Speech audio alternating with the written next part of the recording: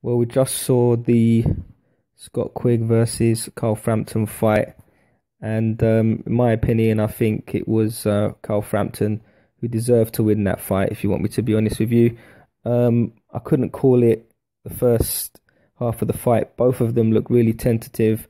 They both, seem to respect each other, and they both look quite cagey. I think Frampton was looking more comfortable in the beginning, and he was taking the center of the ring, getting the jab going, looking busier and slightly more aggressive at the start. And he was coming forward a little bit more. Quigg did land a couple of decent shots at the beginning, but nothing of note really. But it just seemed like he wasn't able to get within range.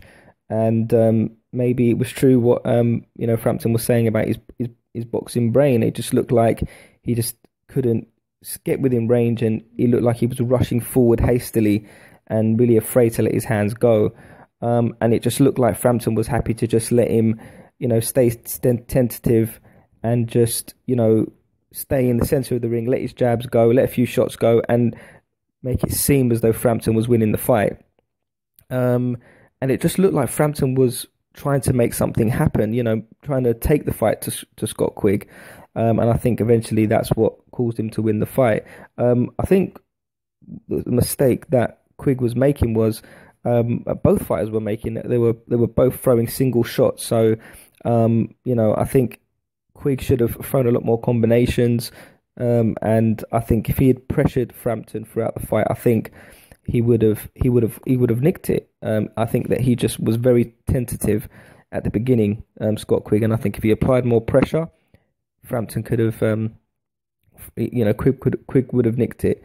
I felt like, when Quigg applied the pressure, he was getting success, and he seemed to be getting stronger as the fight went on. But having said that, when the two of them stood in the center of the ring and went toe to toe for a little while, Frampton did stand his ground. Quigg did look stronger at the end of the 11th, and it seemed as though Frampton was in trouble. I can't help but think that if Quigg applied pressure early on, he could have nicked it. But I think Frampton done enough to win the fight. I think the first 6 rounds, Quigg wasn't doing anything. Frampton was a little bit more dominant with the jab, took the center of the ring, and I think Frampton, I don't know, maybe it was just that belief. Maybe he just didn't have the confidence to come forward. But when he did come forward, I think he looked the stronger of the two. So I think if Quigg had done that early on, he could have, he could have won the fight. But I just don't think he'd done enough. I think it's one of those things where if he put in a more higher work rate at the start of the fight, I think that the outcome would have been slightly different. But, Frampton deserved it. There's no doubt about that. And in my opinion, the best in the division is Guillermo Rigondeaux. He's fighting soon. And I think, he's now unified champion. So I think Rigondeaux deserves to get the winner of Quigg Frampton.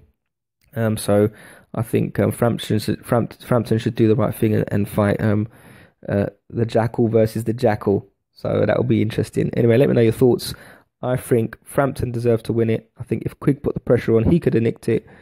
But, as I say, Frampton deserved that one. Let me know your thoughts and comments, and please subscribe.